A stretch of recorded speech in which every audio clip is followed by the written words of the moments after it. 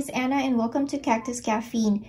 In this channel, I share with you my passion of growing cactus and other desert plants over a cup of coffee. So as you can see here in front, I have a grafted cactus. So this is a Rebutia. Thank you to Clyde Morris, Vanessa Surya, and Daz for giving me the proper ID of this cactus. This is a Rebutia or Rebutia heliosa. So I posted a picture of this in my YouTube community page a week ago, and in that post I said I am not the biggest fan of grafted cactus, and that is because I just don't like the way it looks. For me it looks unnatural. So if I can grow them in their own roots, I prefer them to be growing in their own roots. Although I understand the advantages of grafting a cactus. For one, it makes the cactus grow faster, and also it minimizes the chance of having a rot, because if ever you do get a rot, the first one that will rot is the base or the rootstock. So you call this the rootstock, and you call the top one, this is the scion. So if you do get a rot, you'll most probably have the rot first with your rootstock before it reaches your scion or your main cactus. So I understand the benefit, but I just don't like the way it looks. So if I can grow it in its own root, then that's what I will do. I made an exception on this one because I found this in a nursery here in Las Vegas. And Rebutia are not easy to find here. Usually my Rebutias, I order them online. So they're very hard to find here. So when I saw this, I decided to buy it. And also because of the pups growing around it, I know I can propagate them and grow them in their own roots. But the deciding factor for me to buy this is because it was only $5. Yes, I think it was on sale because it was the last one there. So I think that's why it was on sale. So I got this one for $5. Anyway, my plan for this cactus is to remove the big pups today and try to propagate and root them on their own.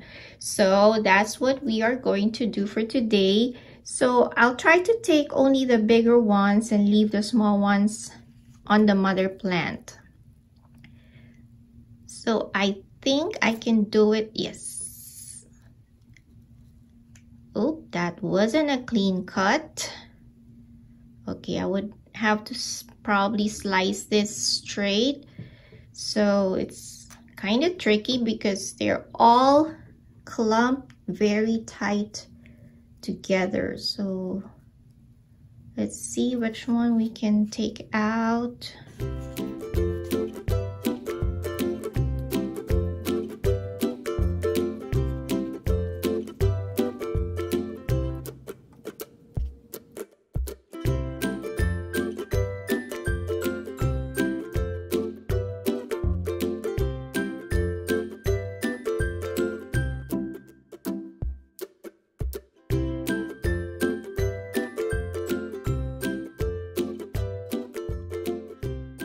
So this is not as easy as I thought it would be. I would have to be very gentle because what we want is actually a clean cut or a clean snap off from the mother plant. But because they are packed so tight, it is kind of hard to take them off. There you go. So this is what we want. This one is a rather clean cut. So the smaller the wound at the end, the better.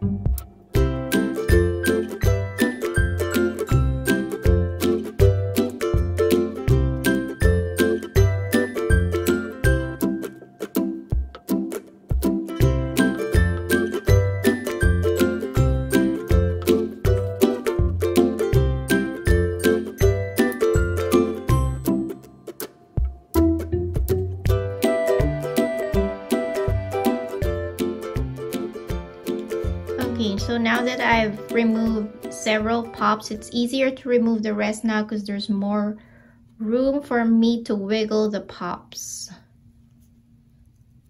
And also before I did this, I tried counting the pops. I counted 32 pops in it, growing in it. So I think it is really worth the $5 spent on this cactus. Okay, see, there's another pop right there. So Rebutia hiliosa, according to Clyde Morris, this has bright orange flowers. And it's not very spiny too. As you can see, I'm holding it without gloves.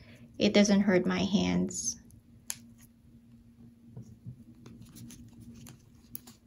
Okay, so maybe this. I'm not gonna take off everything. I'm just taking out the biggest ones. I will let the tiny ones grow a little bit more before I take them off from the mother plant. So I think I have enough pops here right now. So let me show you how I am going to root these pops. Oh, my coffee is getting cold. That is good coffee. So this is what I'm going to use to root my pops. So these are actually takeout containers. It comes with lid, and we're gonna use the lid, and I'm gonna explain later why. And I also have here some rooting powder. So if you don't have rooting powder, you can use cinnamon as well. But since I have a rooting powder, I might as well use it. So we're just gonna dip them all in there.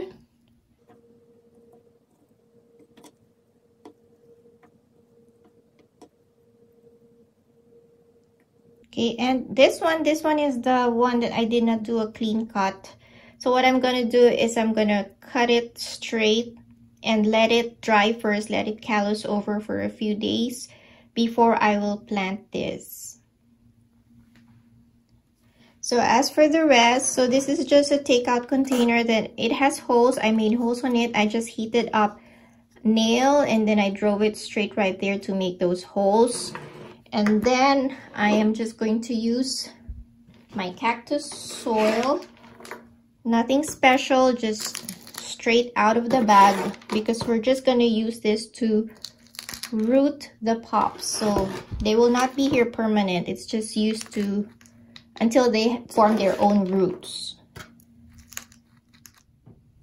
So here are my 2 containers, and now we are ready to plant this in them. So just lay them on top of the soil. Don't bury them too deep.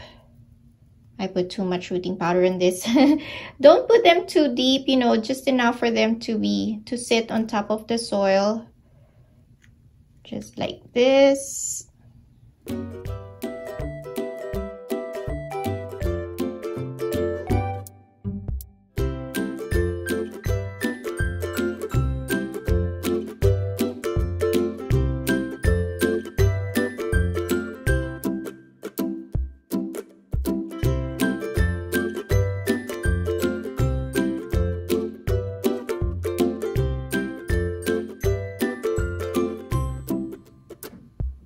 Alright, so here are the little pops or offsets right now in their tiny containers, and what I am going to do is I'm just gonna spray it lightly.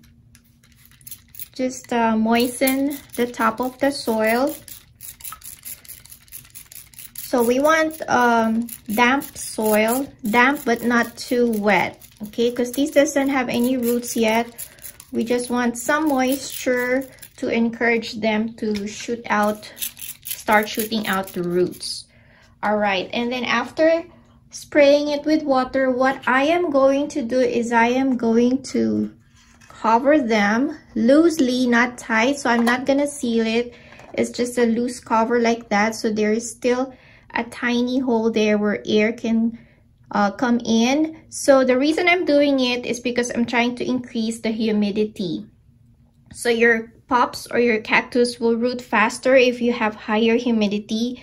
But here where I live in the desert, we have a very low humidity. So to compensate that, this is what I do. I try to cover them and increase the humidity inside. Now, if you live in an environment or in a place where there's naturally high humidity, then you don't need to do this. But right now where I live in, it's summer right now, and our humidity is at 4% today. So I have to help these guys a little to increase the humidity.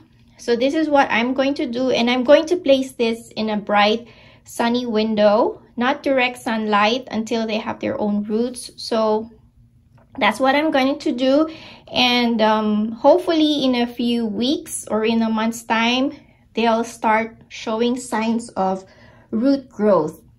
So I do this method if I have very small cactus pups that I am trying to root. So I'm gonna show you one that I did before. So this is a lobevia. This is lobevia arachnicantha, and I took out the pups from the mother plants because there were too many covering the mother plant. So I took off some pups, and when I took them off, they were so tiny, they were so little. Like these big ones were as small as this, and then the small ones were even smaller before. So I did this method before on this pups, so it was covered like that, and I placed it in a sunny window inside my house, and after, I would say after a month, I saw signs of root development on these pups. So all these now are rooted, although these have been in this pot for, I would say, 4 or 5 months now, but they are very well rooted, and I keep it open now. I don't cover it anymore because they are firmly rooted now on the soil. So in terms of watering these, I don't pour water on them. I just spray the top. Whenever I see it going dry, I spray the top with water, and I only start pouring water on this if I am definite that it has formed roots already. So just try tugging on them. If there is resistance, then you know they have rooted, and that's the only time that I start watering these guys. And but as of now, it is just spraying them and keeping it covered loosely like that.